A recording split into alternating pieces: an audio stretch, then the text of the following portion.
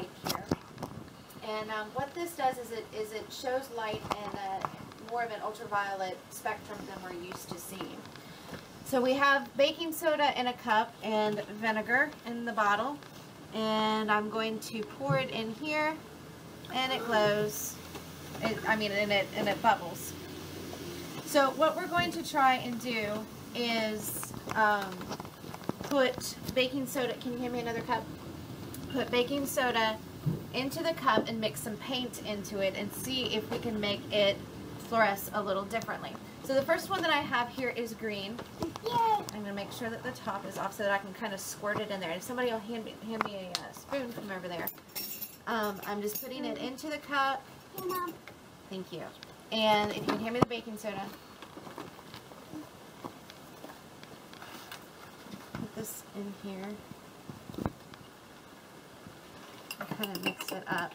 We still have to have the baking soda in there to react with the vinegar, but hopefully the paint will make it look at least a little bit more interesting. I mean, if anything, it'll look green, and that'll be fun. Supposedly. Okay, so here is the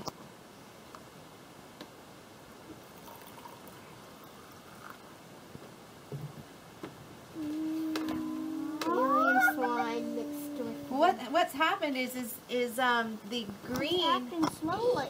It's happening slowly. Why would it be happening slowly? Because of the chemicals in the paint.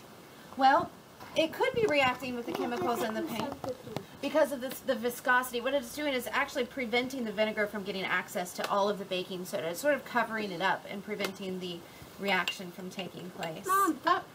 And this is our nice pink paint that fluoresces pretty well. You can see it right there fluorescing pretty well under here.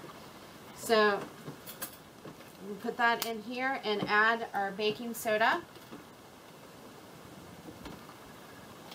Okay. Oh, I've got a spoon right here. Thank you, though.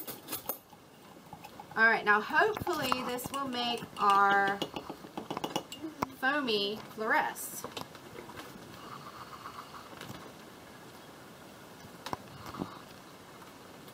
Remember, it is that slow reaction. Here it comes.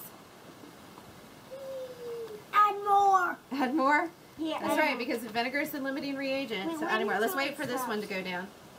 So if you, especially look here at the glass. See, you can see it glowing through the glass. Yeah. But the foam itself is not glowing real well at all. Is it because of the lamp? The lamp is making it glow. Yes, it doesn't glow on its own because see, look, if I turn it out, see, it doesn't glow now. Oh, come on. There we go. Now it's fluorescing again. So we can see